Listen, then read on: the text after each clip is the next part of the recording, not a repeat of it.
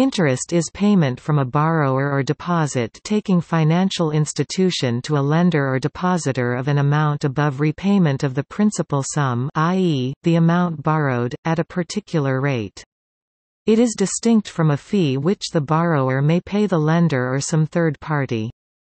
It is also distinct from dividend, which is paid by a company to its shareholders owners from its profit or reserve, but not at a particular rate decided beforehand, rather on a pro rata basis as a share in the reward gained by risk-taking entrepreneurs when the revenue earned exceeds the total costs. For example, a customer would usually pay interest to borrow from a bank, so they pay the bank an amount which is more than the amount they borrowed, or a customer may earn interest on their savings, and so they may withdraw more than they originally deposited. In the case of savings, the customer is the lender, and the bank plays the role of the borrower.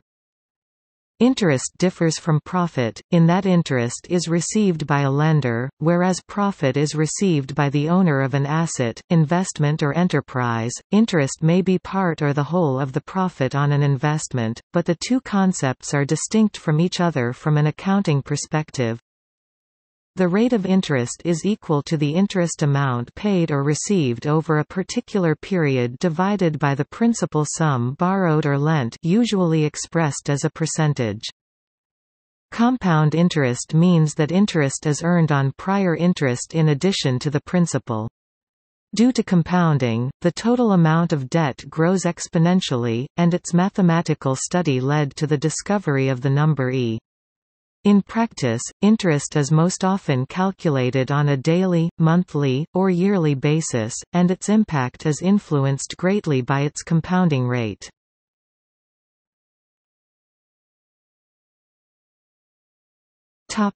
History. According to historian Paul Johnson, the lending of food money was commonplace in Middle Eastern civilizations as early as 5000 BC. The argument that acquired seeds and animals could reproduce themselves was used to justify interest, but ancient Jewish religious prohibitions against usury represented a different view. The first written evidence of compound interest dates roughly 2400 BC. The annual interest rate was roughly 20%. Compound interest was necessary for the development of agriculture and important for urbanization, while the traditional Middle Eastern views on interest was the result of the urbanized, economically developed character of the societies that produced them. The new Jewish prohibition on interest showed a pastoral, tribal influence.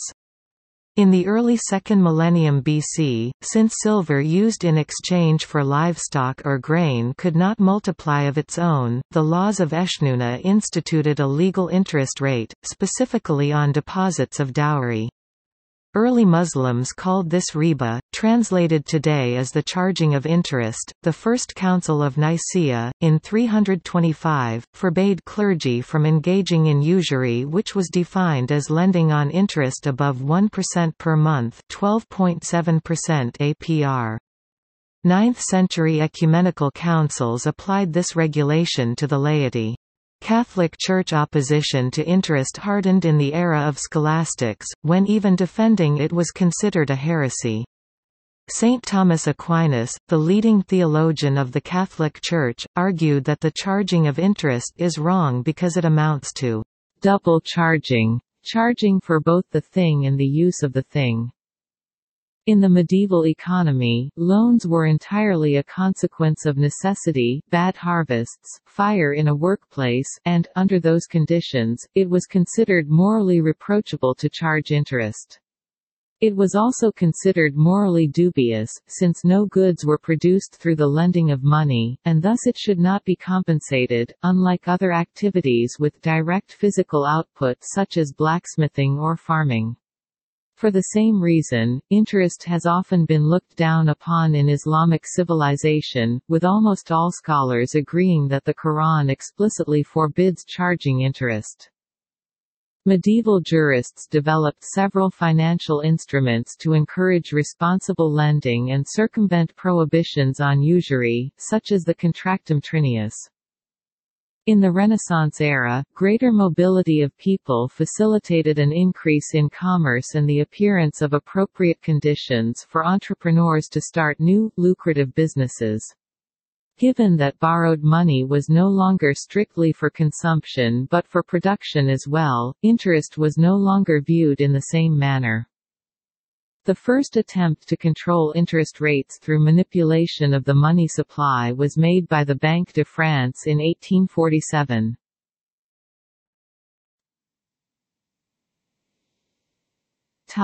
Islamic finance.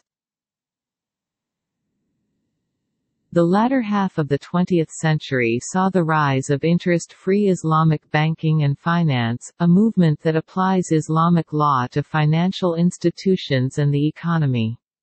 Some countries, including Iran, Sudan, and Pakistan, have taken steps to eradicate interest from their financial systems. Rather than charging interest, the interest-free lender shares the risk by investing as a partner in profit-loss sharing scheme, because predetermined loan repayment as interest is prohibited, as well as making money out of money is unacceptable. All financial transactions must be asset-backed and it does not charge any interest or fee for the service of lending.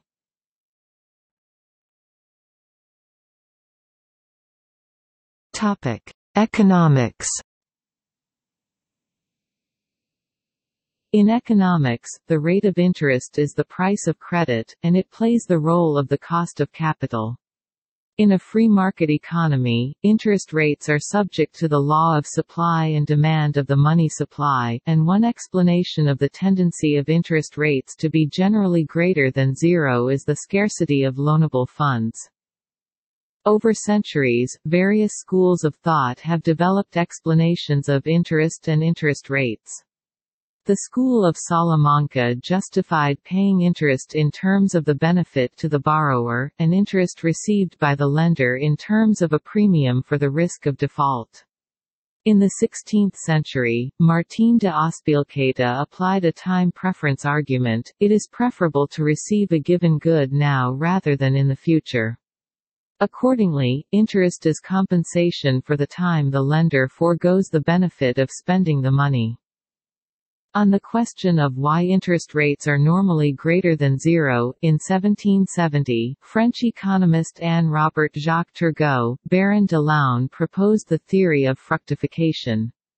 By applying an opportunity cost argument, comparing the loan rate with the rate of return on agricultural land, and a mathematical argument, applying the formula for the value of a perpetuity to a plantation, he argued that the land value would rise without limit, as the interest rate approached zero.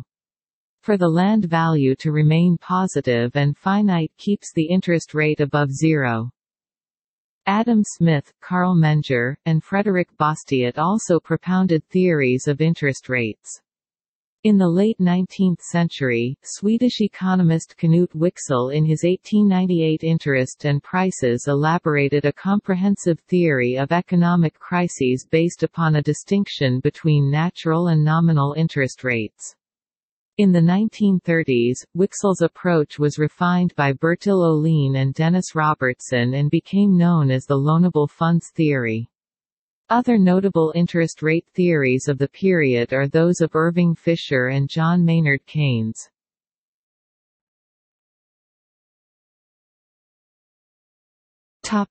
Calculation of interest.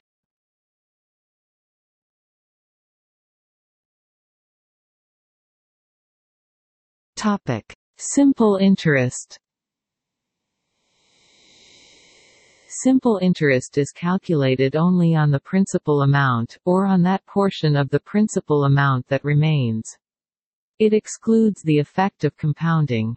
Simple interest can be applied over a time period other than a year, e.g., every month. Simple interest is calculated according to the following formula: R B M N display style frac R C D O T B C D O T M N, where R is the simple annual interest rate, B is the initial balance, M is the number of time periods elapsed and N is the frequency of applying interest. For example, imagine that a credit card holder has an outstanding balance of $2,500 and that the simple annual interest rate is 12.99% per annum, applied monthly, so the frequency of applying interest is 12 per years. Over 1 month, 0.1299 times $2,500 12 equals $27.06. Display style frac 0.1299 times $2,500 12 equals $27.06. Interest is due rounded to the nearest cent. Simple interest applied over 3 months would be 0.1299 times $2,500 times 312 equals $81.19. Display style frac 0.1299 times $2,500 times 312 equals $81.19. If the cardholder pays off only interest at the end of each of the 3 months, the total amount of interest paid would be 0.1299 times $2,500 12 times 3 equals $27.06 per month times 3 months equals $81.18. Display style frac 0.1299 times $2,500 12 times 3 equals $27.06. Text per month times 3 text months equals $81.18. Which is the simple interest applied over 3 months, as calculated above. The 1 cent difference arises due to rounding to the nearest cent.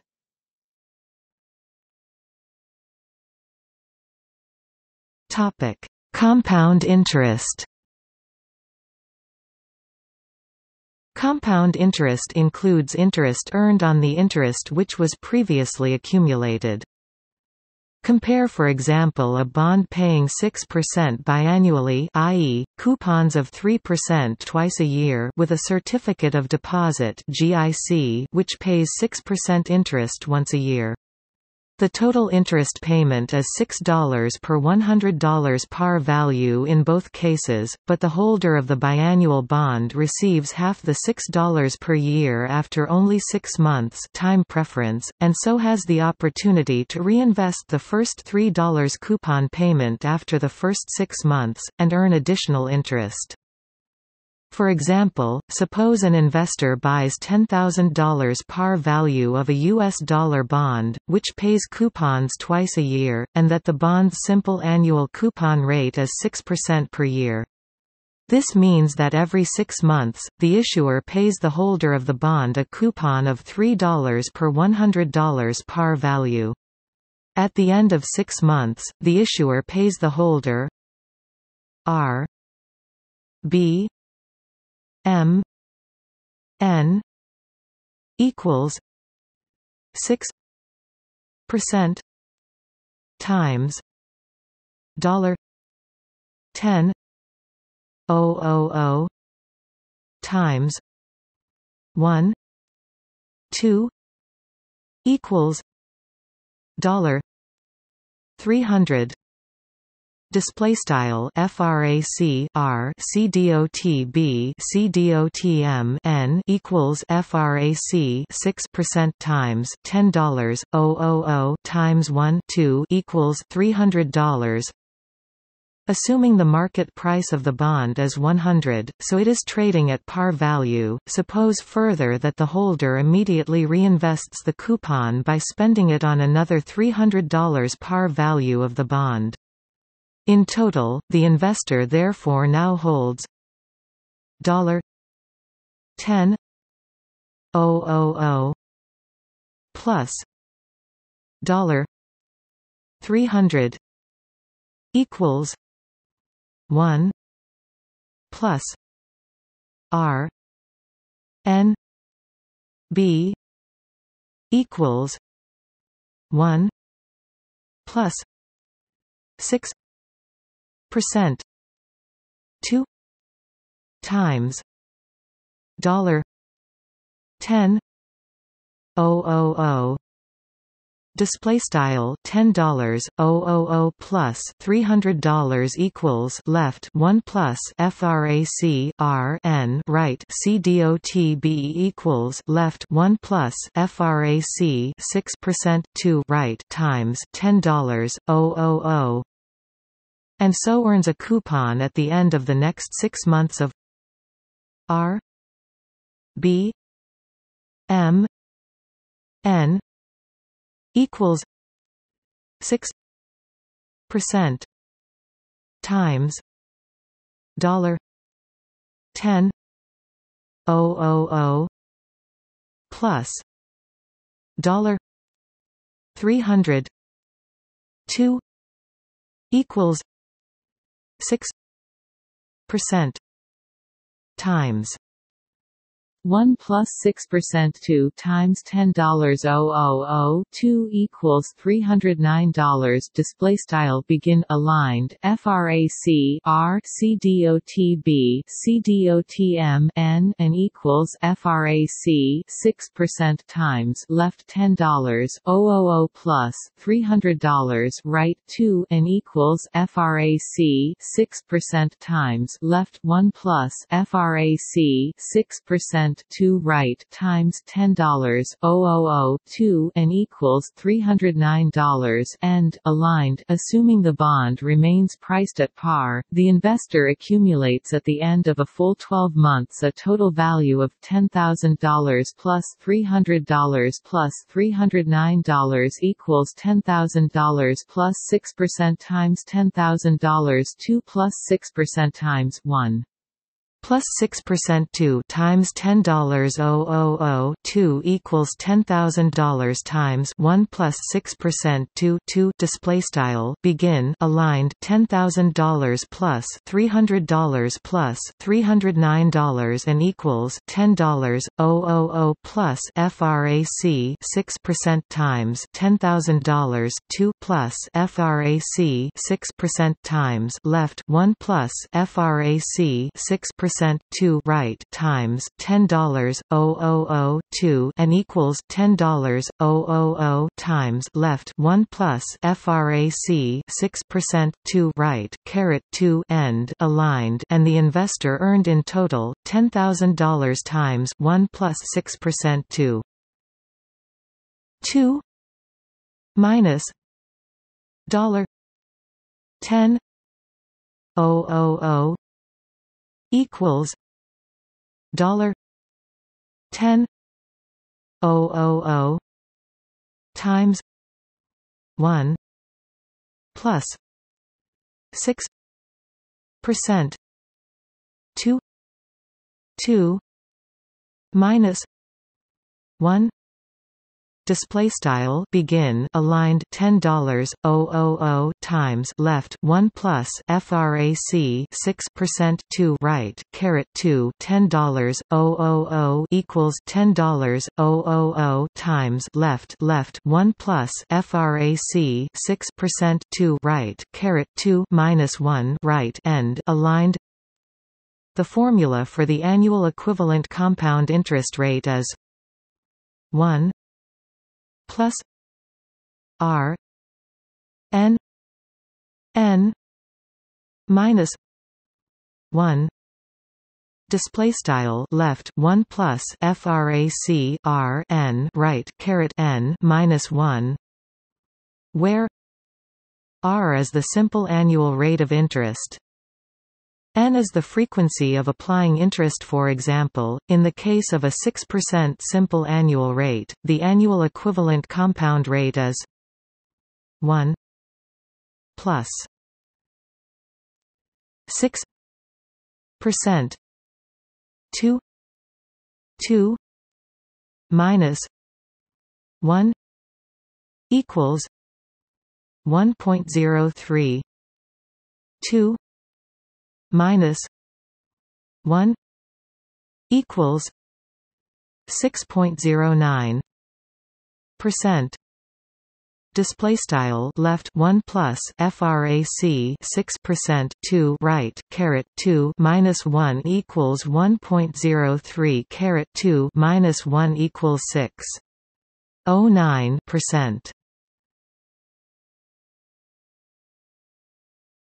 Topic: Discount instruments. U.S. and Canadian T-bills, short-term government debt, have a different calculation for interest. Their interest is calculated as 100 minus p, where p is the price paid. Instead of normalizing it to a year, the interest is prorated by the number of days t, 365, t, 100. See also, day count convention. The total calculation is 100 minus p, 365, t, 100. This is equivalent to calculating the price by a process called discounting at a simple interest rate.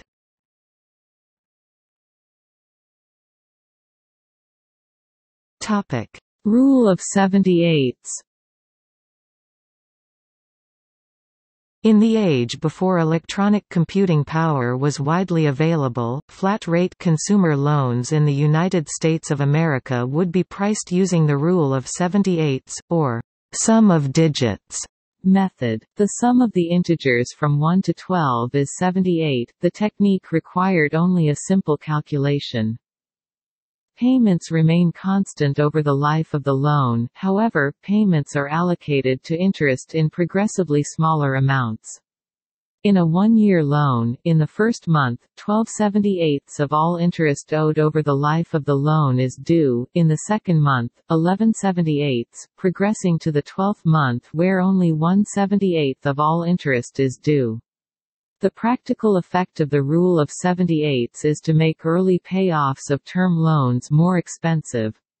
For a one-year loan, approximately 3/4 of all interest due is collected by the sixth month, and payoff of the principal then will cause the effective interest rate to be much higher than the APY used to calculate the payments. In 1992, the United States outlawed the use of rule of 78 interest in connection with mortgage refinancing and other consumer loans over 5 years in term. Certain other jurisdictions have outlawed application of the rule of 78 in certain types of loans, particularly consumer loans.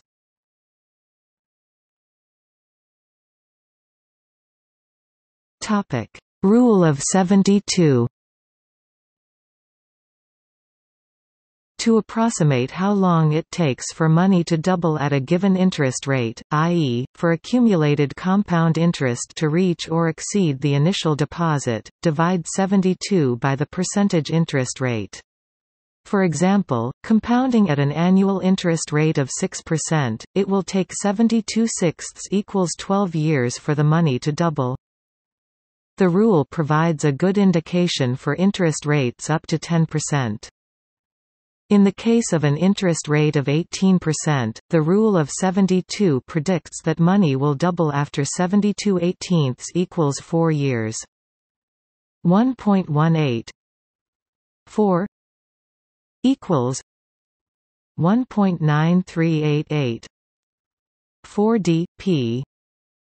Display style 1.18 caret 4 equals 1.9388 text 4d p. In the case of an interest rate of 24%, the rule predicts that money will double after 72/24 equals 3 years. 1.24 3 equals 1.9066 4d p display style 1.24 caret 3 equals 1.9066 text 4d p.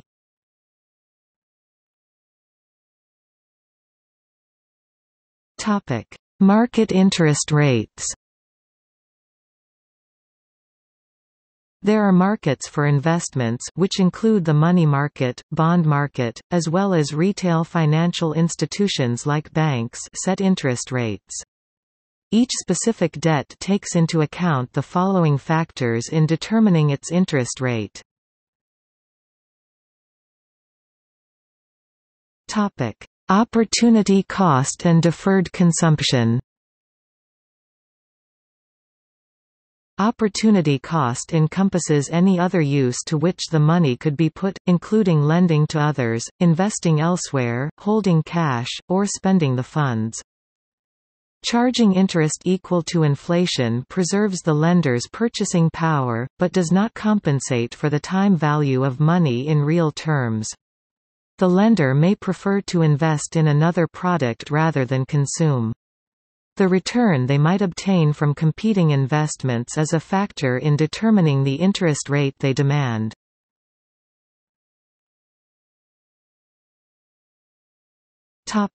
Inflation. Since the lender is deferring consumption, they will wish, as a bare minimum, to recover enough to pay the increased cost of goods due to inflation. Because future inflation is unknown, there are three ways this might be achieved. Charge X% interest plus inflation. Many governments issue real return or inflation-indexed bonds. The principal amount or the interest payments are continually increased by the rate of inflation. See the discussion at real interest rate. Decide on the expected inflation rate. This still leaves the lender exposed to the risk of unexpected inflation. Allow the interest rate to be periodically changed. While a fixed interest rate remains the same throughout the life of the debt, variable or floating rates can be reset. There are derivative products that allow for hedging and swaps between the two, however interest rates are set by the market, and it happens frequently that they are insufficient to compensate for inflation, for example at times of high inflation during, e.g., the oil crisis, and currently 2011 when real yields on many inflation-linked government stocks are negative.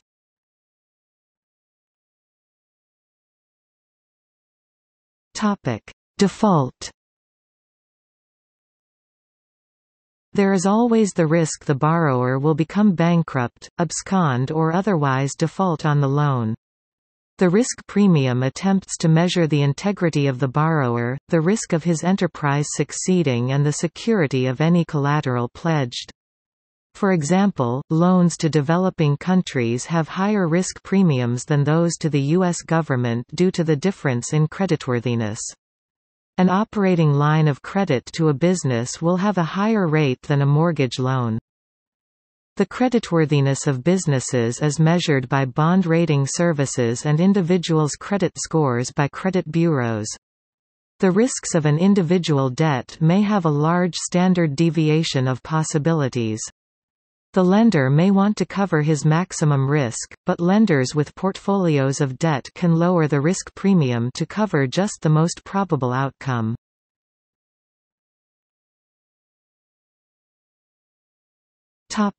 Composition of interest rates.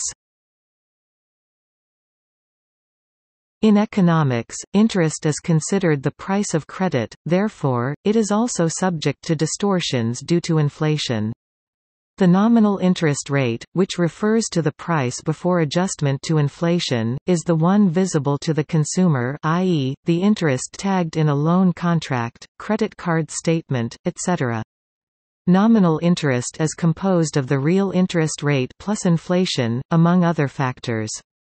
An approximate formula for the nominal interest is I equals R plus pi display style I equals r plus pi, where I is the nominal interest rate, r is the real interest rate, and pi is inflation. However, not all borrowers and lenders have access to the same interest rate, even if they are subject to the same inflation. Furthermore, expectations of future inflation vary, so a forward-looking interest rate cannot depend on a single real interest rate plus a single expected rate of inflation. Interest rates also depend on credit quality or risk of default. Governments are normally highly reliable debtors, and the interest rate on government securities is normally lower than the interest rate available to other borrowers.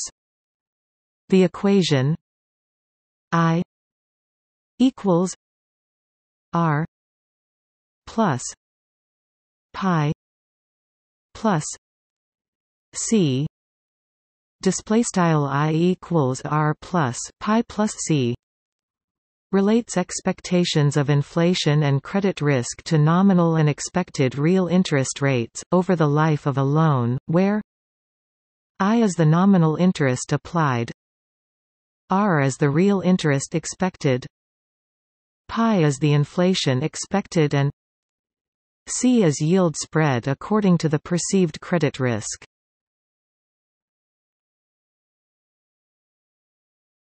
Topic: Default interest. Default interest is the rate of interest that a borrower must pay after material breach of a loan covenant. The default interest is usually much higher than the original interest rate since it is reflecting the aggravation in the financial risk of the borrower. Default interest compensates the lender for the added risk. From the borrower's perspective, this means failure to make their regular payment for one or two payment periods or failure to pay taxes or insurance premiums for the loan collateral will lead to substantially higher interest for the entire remaining term of the loan. Banks tend to add default interest to the loan agreements in order to separate between different scenarios. In some jurisdictions, default interest clauses are unenforceable as against public policy.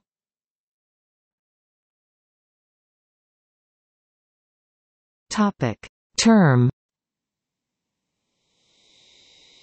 Shorter terms often have less risk of default and exposure to inflation because the near future is easier to predict. In these circumstances, short-term interest rates are lower than longer-term interest rates, an upward-sloping yield curve.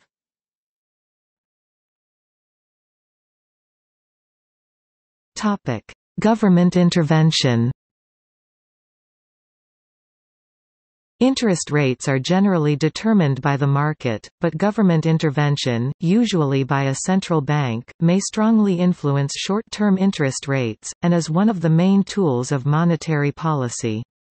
The central bank offers to borrow or lend large quantities of money at a rate which they determine. Sometimes this is money that they have created ex nihilo, i.e., printed, which has a major influence on supply and demand and hence on market interest rates.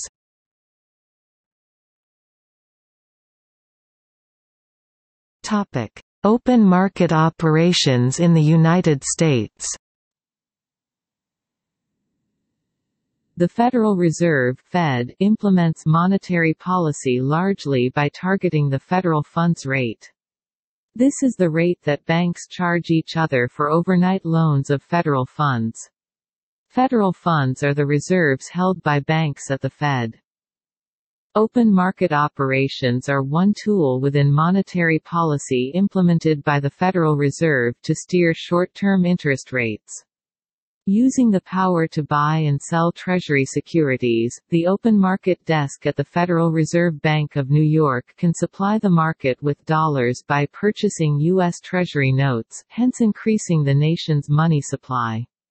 By increasing the money supply or aggregate supply of funding (ASF), interest rates will fall due to the excess of dollars banks will end up with in their reserves.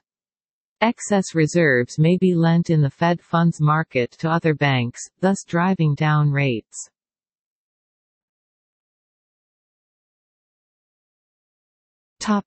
Interest rates and credit risk.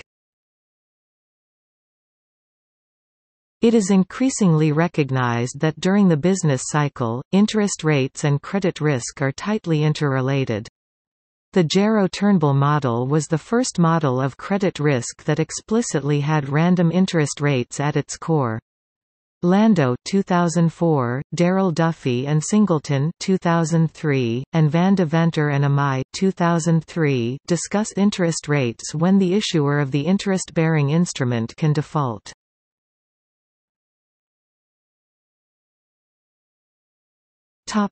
Money and inflation. Loans and bonds have some of the characteristics of money and are included in the broad money supply. National governments, provided, of course, that the country has retained its own currency, can influence interest rates and thus the supply and demand for such loans, thus altering the total of loans and bonds issued. Generally speaking, a higher real interest rate reduces the broad money supply. Through the quantity theory of money, increases in the money supply lead to inflation. This means that interest rates can affect inflation in the future.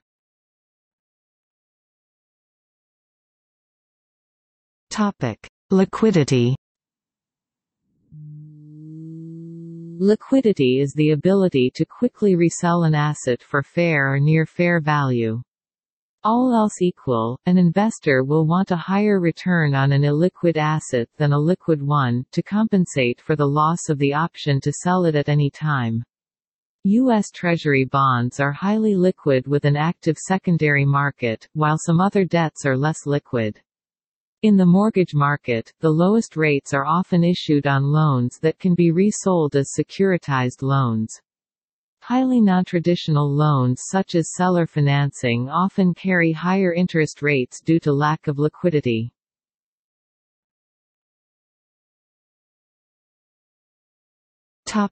Theories of interest.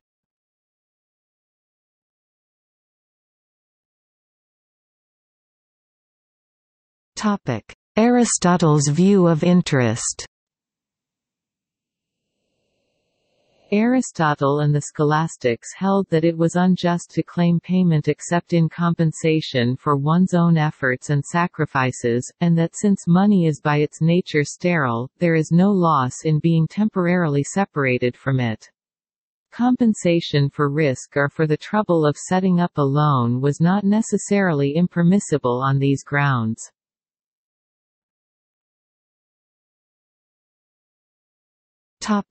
Development of the theory of interest during the 17th and 18th centuries. Nicholas Barbon c. 1640c.1698 described as a mistake the view that interest is a monetary value, arguing that because money is typically borrowed to buy assets, goods and stock, the interest that is charged on a loan is a type of rent, a payment for the use of goods. According to Schumpeter, Barbon's theories were forgotten until similar views were put forward by Joseph Massey in 1750. In 1752, David Hume published his essay Of Money, which relates interest to the demand for borrowing, the riches available to supply that demand, and the profits arising from commerce. Schumpeter considered Hume's theory superior to that of Ricardo and Mill, but the reference to profits concentrates to a surprising degree on commerce rather than on industry. Turgot brought the theory of interest close to its classical form. Industrialists share their profits with capitalists who supply the funds. Reflections, LXXI. The share that goes to the latter is determined like all other prices LXXV by the play of supply and demand amongst borrowers and lenders, so that the analysis is from the outset firmly planted in the general theory of prices.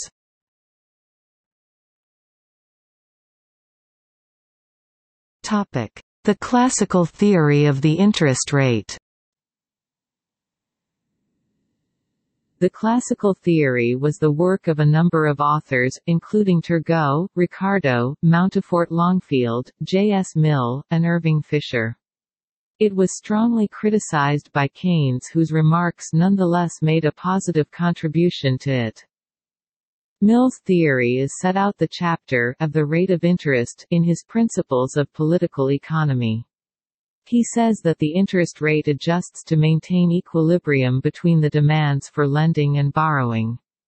Individuals lend in order to defer consumption or for the sake of the greater quantity they will be able to consume at a later date owing to interest earned. They borrow in order to anticipate consumption, whose relative desirability is reflected by the time value of money, but entrepreneurs also borrow to fund investment and governments borrow for their own reasons. The three sources of demand compete for loans, for entrepreneurial borrowing to be in equilibrium with lending. The interest for money is regulated by the rate of profits which can be made by the employment of capital. Ricardo's and Mill's profit is made more precise by the concept of the marginal efficiency of capital. The expression, though not the concept, is due to Keynes, which may be defined as the annual revenue which will be yielded by an extra increment of capital as a proportion of its cost. So the interest rate R in equilibrium will be equal to the marginal efficiency of capital R. Rather than work with R and R as separate variables, we can assume that they are equal and let the single variable R denote their common value. The investment schedule IR shows how much investment is possible with a return of at least R. In a stationary economy, it is likely to resemble the blue curve in the diagram, with a step shape arising from the assumption that opportunities to invest with yields greater than R have been largely exhausted while there is untapped scope to invest with a lower return. The solid red curve in the diagram shows the desired level of saving S as a function of R for the current income Y. Saving is the excess of deferred over anticipated consumption, and its dependence on income as much as described by Keynes, see the general theory, but in classical theory definitely an increasing function of R. The dependence of S on income Y was not relevant to classical concerns prior to the development of theories of unemployment. The rate of interest is given by the intersection of the solid red saving curve with the blue investment schedule. But so long as the investment schedule is almost vertical, a change in income, leading in extreme cases to the broken red saving curve, will make little difference to the interest rate. In some cases the analysis will be less simple. The introduction of a new technique, leading to demand for new forms of capital, will shift the step to the right and reduce its steepness. Or a sudden increase in the desire to anticipate consumption, perhaps through military spending in time of war, will absorb most available loans, the interest rate will increase and investment will be reduced to the amount whose return exceeds it. This is illustrated by the dotted red saving curve.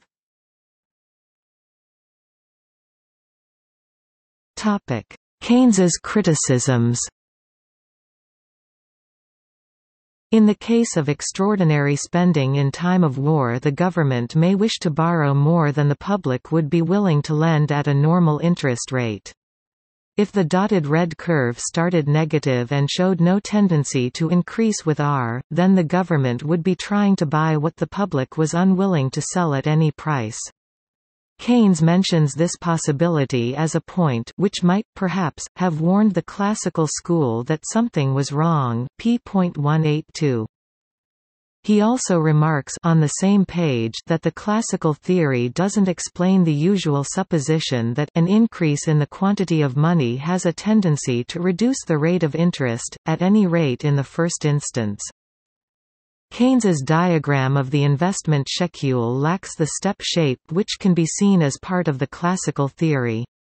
He objects that the functions used by classical theory do not furnish material for a theory of the rate of interest, but they could be used to tell us what the rate of interest will have to be, if the level of employment which determines income is maintained at a given figure.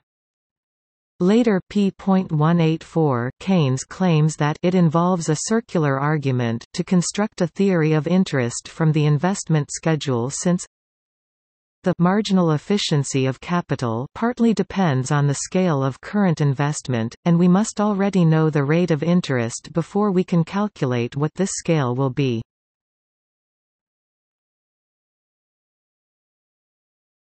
Topic: Theories of exploitation, productivity and abstinence. The classical theory of interest explains it as the capitalist's share of business profits, but the pre-marginalist authors were unable to reconcile these profits with the labor theory of value, excluding Longfield, who was essentially a marginalist. Their responses often had a moral tone. Ricardo and Marx viewed profits as exploitation, and McCulloch's productivity theory justified profits by portraying capital equipment as an embodiment of accumulated labor. The theory that interest as a payment for abstinence is attributed to Nassau Sr., and according to Schumpeter was intended neutrally, but it can easily be understood as making a moral claim and was sharply criticized by Marx and Lassalle.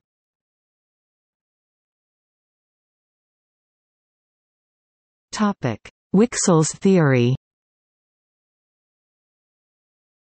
Knut Wicksell published his Interest and Prices in 1898, elaborating a comprehensive theory of economic crises based upon a distinction between natural and nominal interest rates. Wicksell's contribution, in fact, was twofold. First, he separated the monetary rate of interest from the hypothetical natural rate that would have resulted from equilibrium of capital supply and demand in a barter economy, and he assumed that as a result of the presence of money alone, the effective market rate could fail to correspond to this ideal rate in actuality.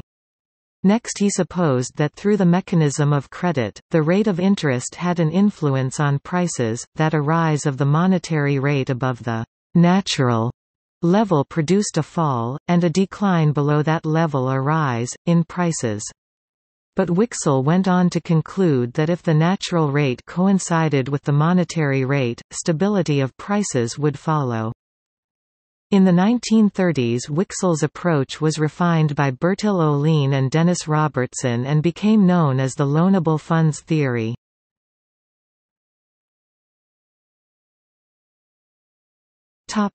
Austrian theories. Eugen Bohm von Bauwerk and other members of the Austrian school also put forward notable theories of the interest rate. The doyen of the Austrian school, Murray N. Rothbard, sees the emphasis on the loan market, which makes up the general analysis on interest, as a mistaken view to take. As he explains in his primary economic work, Man, Economy, and State, the market rate of interest is but a manifestation of the natural phenomenon of time preference, which is to prefer present goods to future goods. To Rothbard, too many writers consider the rate of interest as only the price of loans on the loan market. In reality, the rate of interest pervades all time markets, and the productive loan market is a strictly subsidiary time market of only derivative importance. 371. Interest is explainable by the rate of time preference among the people. To point to the loan market is insufficient at best. Rather, the rate of interest is what would be observed between the stages of production. Indeed, a time market itself, where capital goods which are used to make consumers' goods are ordered out further in time away from the final consumers' goods stage of the economy where consumption takes place.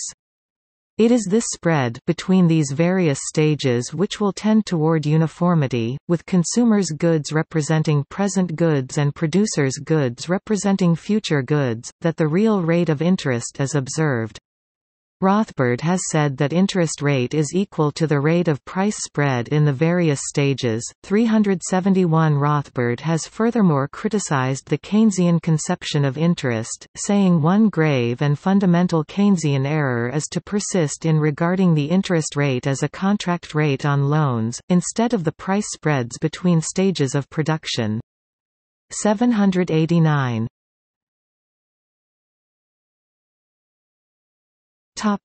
Pareto's indifference. Pareto held that the interest rate, being one of the many elements of the general system of equilibrium, was, of course, simultaneously determined with all of them, so that there was no point at all in looking for any particular element that caused interest. Even if Pareto was right, the equations might have a structure which made it possible to say more about interest than that it satisfies a complicated set of conditions.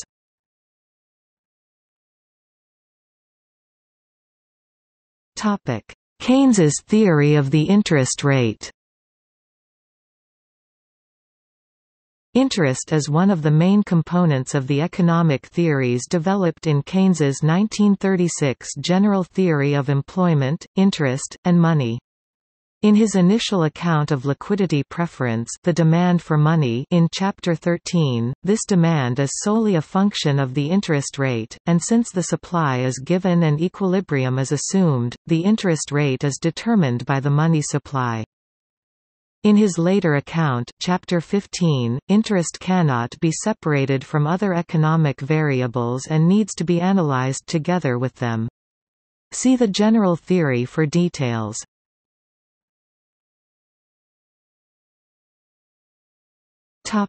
Interest in mathematics. It is thought that Jacob Bernoulli discovered the mathematical constant E by studying a question about compound interest. He realized that if an account that starts with $1 and pays say 100% interest per year, at the end of the year, the value is $2, but if the interest is computed and added twice in the year, the $1 is multiplied by 1.5 twice, yielding $1 times 1. 52. $2.25. Compounding quarterly yields $1 times 1.254. $2.4414. And so on. Bernoulli noticed that if the frequency of compounding is increased without limit, this sequence can be modeled as follows: lim n infinity 1 plus 1 n equals e display style lim underscore n right arrow inft left 1 plus dfrac 1 n right caret n equals e, where n is the number of times the interest is to be compounded in a year.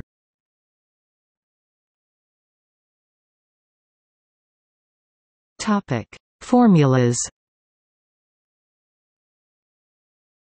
The outstanding balance Bn of a loan after n regular payments increases each period by a growth factor according to the periodic interest, and then decreases by the amount paid P at the end of each period.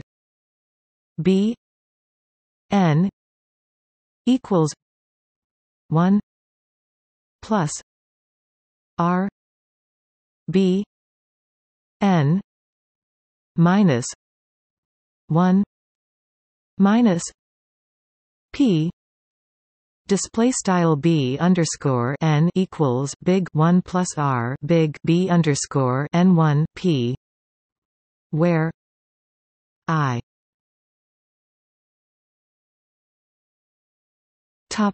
simple annual loan rate in decimal form, e.g., 10%. 0.10. The loan rate is the rate used to compute payments and balances. R equals period interest rate, e.g., I-12 for monthly payments. 2. BO equals initial balance, which equals the principal sum. B repeated substitution. 1 obtains expressions for Bn, which are linearly proportional to BO and P, and use of the formula for the partial sum of a geometric series results in Bn equals 1 plus R n b 0 minus 1 plus r n minus 1 r p display style b underscore n equals 1 plus r caret n b underscore 0 frac 1 plus r caret n minus 1 r p. A solution of this expression for p in terms of bo and bn reduces to p equals r 1 plus r n b 0 minus b n 1 plus r n minus 1. Display style p equals r left frac 1 plus r caret n b underscore 0 b underscore n 1 plus r caret n minus 1 right. To find the payment if the loan is to be finished in n payments, 1 sets bn equals 0. The PMT function found in spreadsheet programs can be used to calculate the monthly payment of a loan. P equals P M T rate num PV FV equals P M T R N minus B 0 B n. Display style p equals mathrm pmt text rate text num text pv text fv equals mathrm pmt r n b underscore 0 b underscore n. An interest-only payment on the current balance would be p I equals r b. Display style p underscore I equals rb. The total interest it paid on the loan is I t equals n p minus b 0. Display style I underscore t equals npb underscore 0. The formulas for a regular savings program are similar, but the payments are added to the balances instead of being subtracted, and the formula for the payment is the negative of the one above. These formulas are only approximate since actual loan balances are affected by rounding. To avoid an underpayment at the end of the loan, the payment must be rounded up to the next cent. Consider a similar loan but with a new period equal to k periods of the problem above.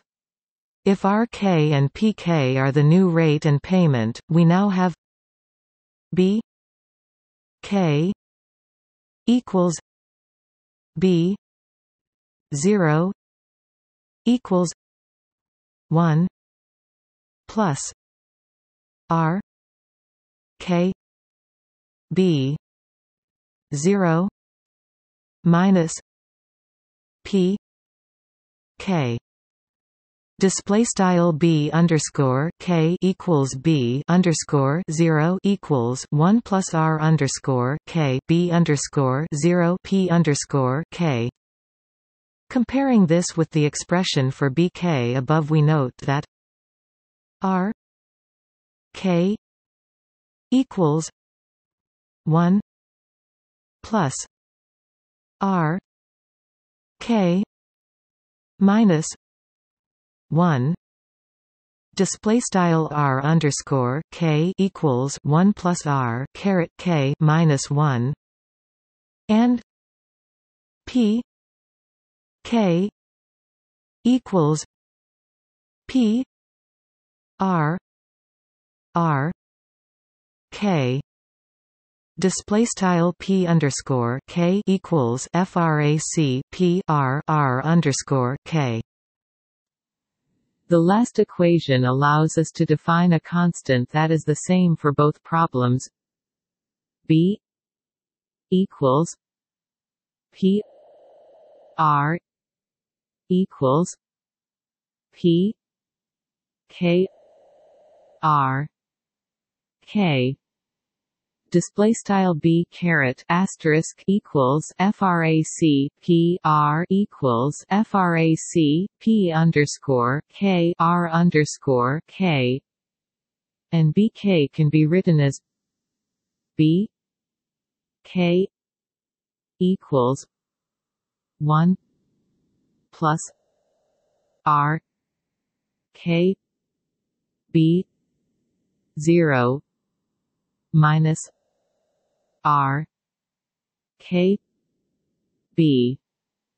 Display style b underscore k equals 1 plus r underscore k b underscore 0 r underscore k b caret asterisk.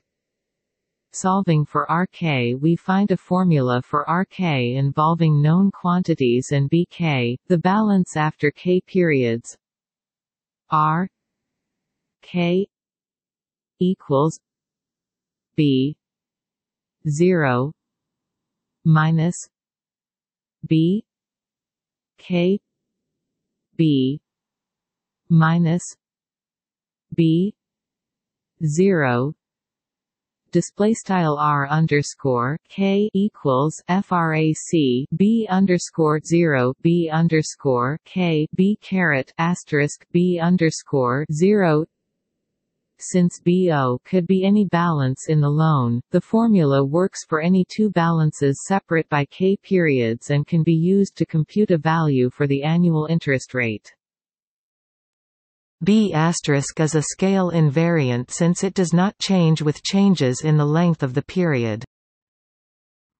Rearranging the equation for B**1 gets a transformation coefficient scale factor lambda k equals p k p equals r k r equals 1 plus r k minus 1 r equals k 1 plus k minus 1 r 2 plus. Display style lambda underscore k equals frac p underscore k p equals frac r underscore k r equals frac 1 plus r caret k minus 1 r equals k left 1 plus frac k 1 r 2 plus c dots right. See binomial theorem and we see that r and p transform in the same manner. R k equals lambda k r. Display style r underscore k equals lambda underscore k r p k equals lambda k p. Display style p underscore k equals lambda underscore k p. The change in the balance transforms likewise. Delta b k equals b minus b equals lambda k r b minus lambda k p equals lambda k delta b. display style delta b underscore k equals b equals lambda underscore k r b lambda underscore k p equals lambda underscore k delta b, which gives an insight into the meaning of some of the coefficients found in the formulas above. The annual rate, R12, assumes only one payment per year and is not an effective rate for monthly payments. With monthly payments, the monthly interest is paid out of each payment and so should not be compounded, and an annual rate of 12R would make more sense. If one just made interest-only payments, the amount paid for the year would be 12RBO. Substituting pk equals rkb asterisk into the equation for the bk, we get b k equals b 0 minus r k b minus b 0. Display style b underscore k equals b underscore 0 r underscore k b caret asterisk b underscore 0. Since bn equals 0, we can solve for b asterisk b equals b 0 1 r n plus 1. Display style b caret asterisk equals b underscore 0 left frac 1 r underscore n plus 1 right. Substituting back into the formula for the bk shows that they are a linear function of the rk and therefore the lambda k b k equals b 0 1 minus r k r n equals b 0 1 minus lambda k lambda n. Display style b underscore k equals b underscore 0 left 1 frac r underscore k r underscore n right equals b underscore 0 left 1 frac lambda underscore k lambda underscore n right. This is the easiest way of estimating the balances if the lambda k are known. Substituting into the first formula for bk above and solving for lambda k plus 1, we get lambda k plus 1 equals 1 plus 1 plus r lambda k. Display style lambda underscore k plus 1 equals 1 plus r lambda underscore k. Lambda 0 and lambda n can be found using the formula for lambda k above or computing the lambda k recursively from lambda 0 equals 0 to lambda n. Since p equals rb asterisk, the formula for the payment reduces to p equals r plus 1 lambda n b 0. Display style p equals left r plus frac 1 lambda underscore n right b underscore 0, and the average interest rate over the period of the loan is r loan equals I T N B 0 equals R plus 1 lambda n minus 1 n.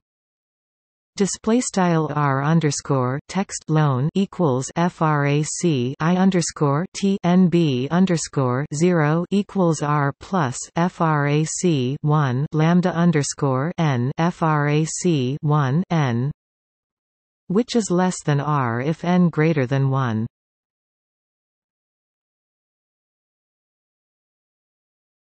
Topic: Religious context.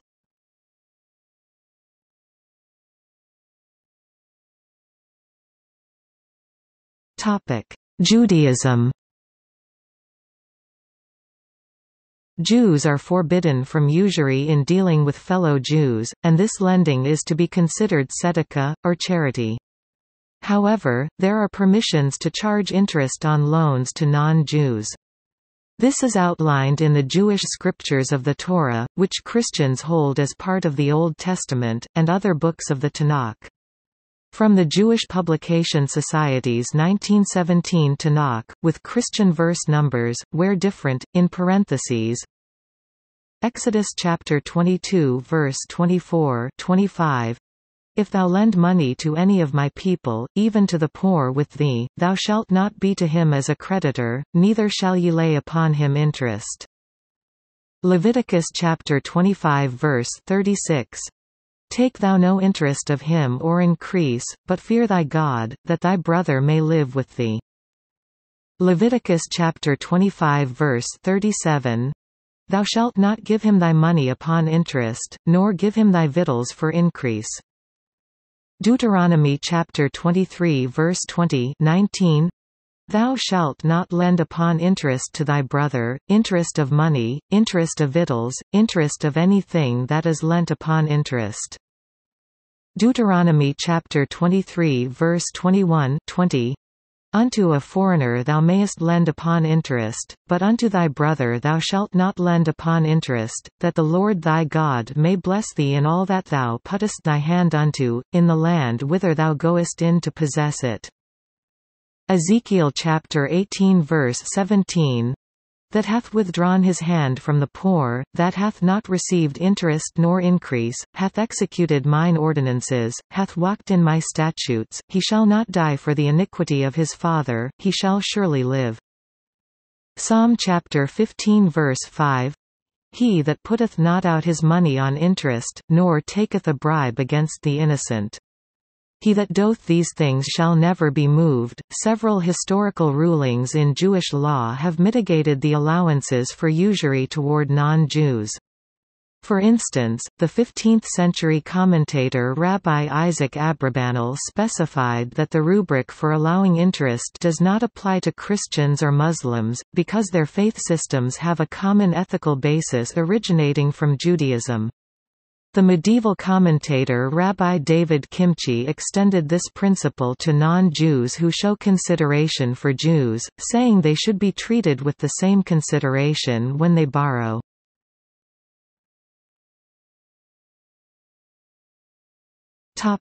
Islam. The following quotations are English translations from the Quran. Those who charge usury are in the same position as those controlled by the devil's influence. This is because they claim that usury is the same as commerce. However, God permits commerce, and prohibits usury. Thus, whoever heeds this commandment from his Lord, and refrains from usury, he may keep his past earnings, and his judgment rests with God. As for those who persist in usury, they incur hell, wherein they abide forever. Al-Baqarah 2-275. God condemns usury, and blesses charities. God dislikes every sinning disbeliever. Those who believe and do good works and establish worship and pay the poor due, their reward is with their Lord, and there shall no fear come upon them, neither shall they grieve. O you who believe, you shall observe God and refrain from all kinds of usury, if you are believers. If you do not, then expect a war from God and his messenger. But if you repent, you may keep your capitals, without inflicting injustice, or incurring injustice. If the debtor is unable to pay, wait for a better time. If you give up the loan as a charity, it would be better for you, if you only knew. Al-Baqarah 2-276–280. O you who believe, you shall not take usury, compounded over and over. Observe God, that you may succeed. Al-Imran 3-130. And for practicing usury, which was forbidden, and for consuming the people's money illicitly. We have prepared for the disbelievers among them painful retribution. Al-Nisa 4-161. The usury that is practiced to increase some people's wealth, does not gain anything at God. But if people give to charity, seeking God's pleasure, these are the ones who receive their reward many-fold. Ar-Rum 30-39. The attitude of Muhammad to usury is articulated in his last sermon. O people, just as you regard this month, this day, this city as sacred, so regard the life and property of every Muslim as a sacred trust. Return the goods entrusted to you to their rightful owners. Hurt no one so that no one may hurt you. Remember that you will indeed meet your Lord, and that He will indeed reckon your deeds. Allah has forbidden you to take usury, therefore all usurious obligation shall henceforth be waived. Your capital, however, is yours to keep. You will neither inflict nor suffer any inequity. Allah has judged that there shall be no usury and that all the usury due to Abbas ibn Abdul Muttalib, Prophet's uncle, shall henceforth be waived.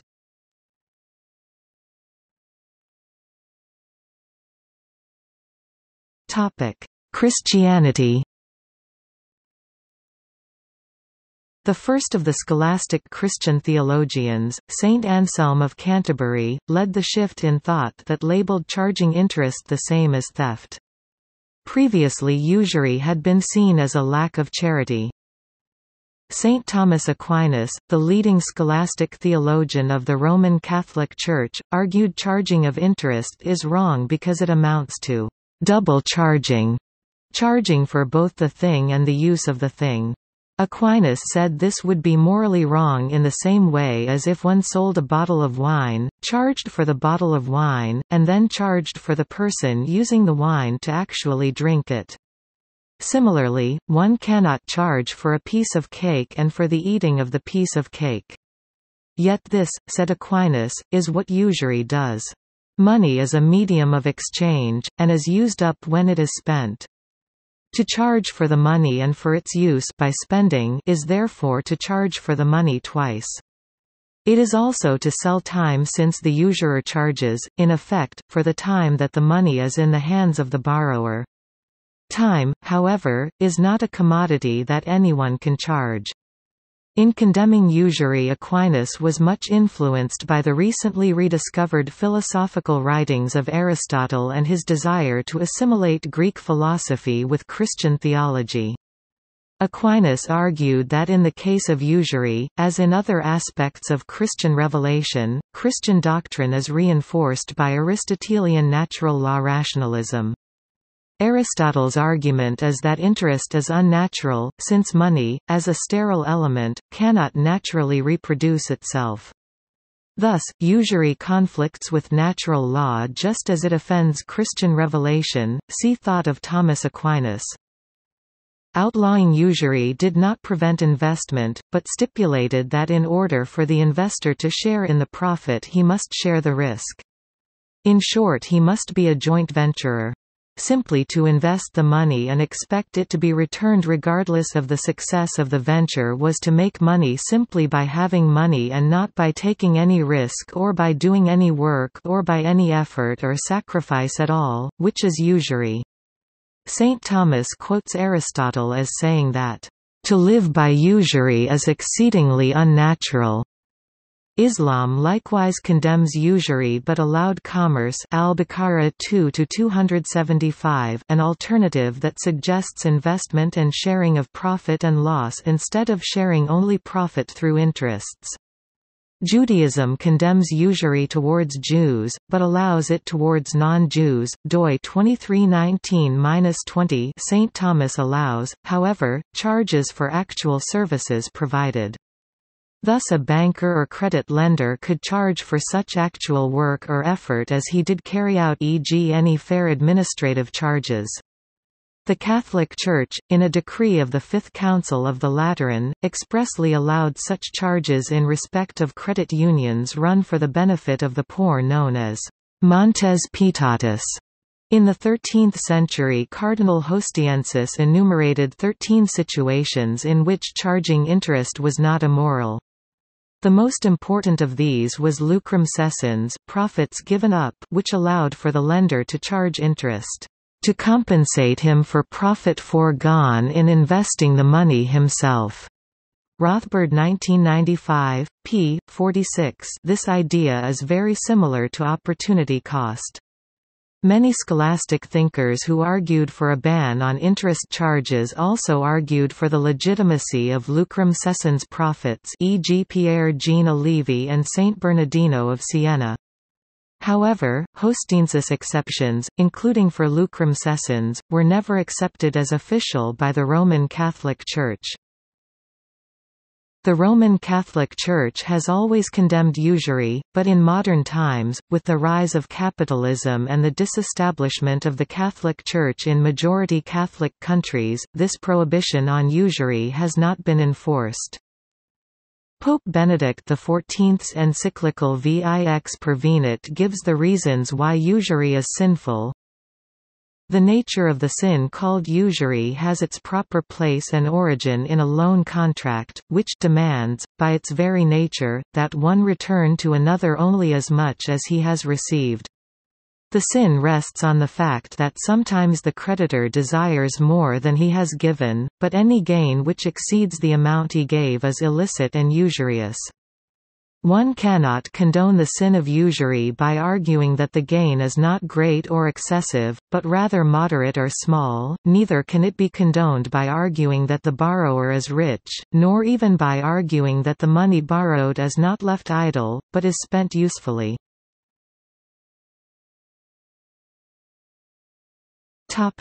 See also Notes